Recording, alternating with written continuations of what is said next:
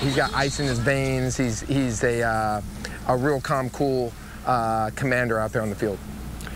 Well, one of the top high school quarterbacks in the country is playing right here in San Diego. Today, ABC 10 News reporter Jeff Lasky visited 8-0 Carlsbad High to see how having one superstar athlete can help other players all across the county.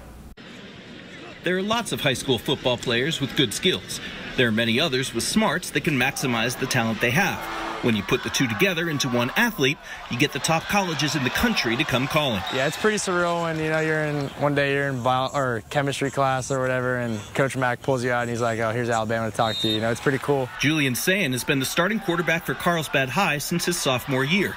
He couldn't start as a freshman because his brother already had the job. I started playing around maybe 5 or 6 years old.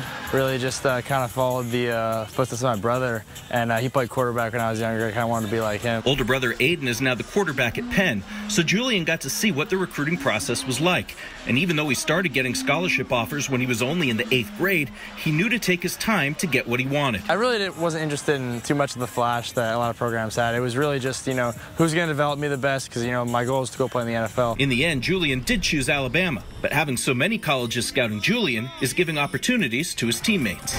When all those eyes are on him, they're also looking at his teammates, and then I can speak about his teammates because I have their attention. Sayin is the 18th quarterback that Carlsbad coach Thaddeus McNeil helped land a college scholarship.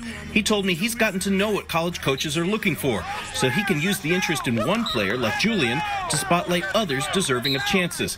And Coach Mack doesn't just limit that to his own team. When I have all these great coaches around the country, I talk about all the players in the county because we have so many great players in the county. We got so many great coaches in the county, and I want everyone to get exposure. Next year, Sayin will get exposed to a whole new way of life in Tuscaloosa.